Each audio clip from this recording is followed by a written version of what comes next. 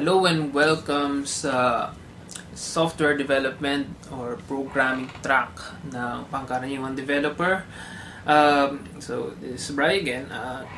This is going to be a short intro dun sa track. Medyo mahaba yung intro sa mga ibang tracks kasi, ganun talaga yung mga tracks.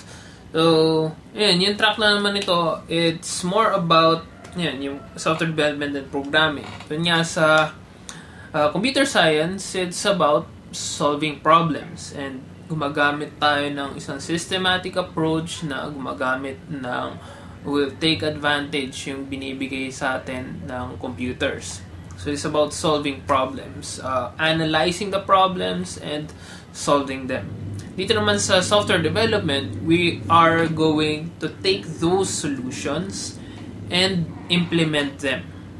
So parang yung computer science, yung yung science, dito naman sa software development, ito na yung parang computer technology, application ng mga ating diniscuss, mga pinag-aralan, mga tinalakay natin dun sa computer science.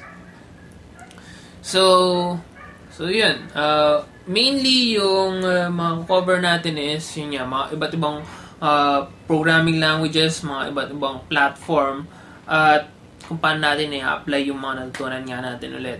It would mostly apply dun sa ating general programming na track, yung category dyan sa baba.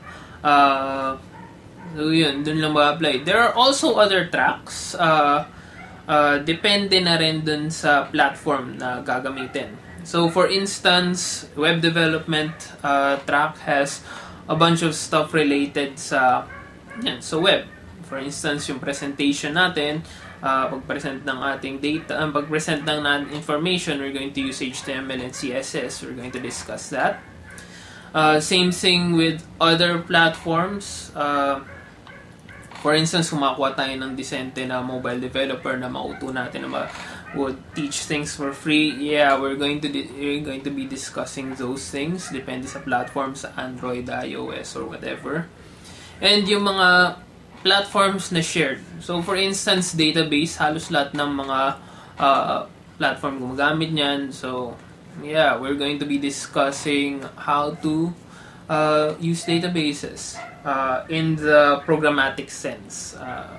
Kasi yung administration, babato na natin yan dun sa IT track, DBA, yung talagang mag-setup ng database and all that jazz. Pati yung konsepto ng relational databases, yung relational databases, ACID and all, yung transactions and all that, babato na natin yun sa computer science. So dito, mostly SQL didiscuss natin. So yung mga ganong type. So yun yung mga madidiscuss natin, platforms, implementation ng ComSci and all that. So yung mismong matawag mo rito, mga libro, mga resources natin, i-defer na natin dun sa respective na lessons nila. Unlike kasi sa ComSci, medyo general yung ComSci, pati mamaya sa later, depende kung anong order nyo ito pinanood.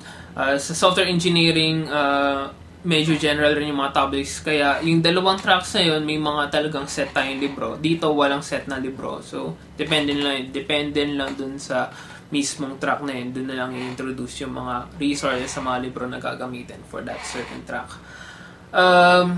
So, yun lang naman. This isn't a long video. So, hope you learn a lot. Parang matututo kayo paano talaga mag-program as pangkaraniwang developers, an average competent developer. Hindi lang basta-basta na parang matuto na mag-program. And hopefully, you're going to enjoy it.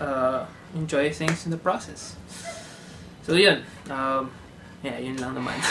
Pili na kayo kung anong piliin yung gusto track sa baba, dun sa see also, dun sa mga other links. And, hope you enjoy, hope you learn.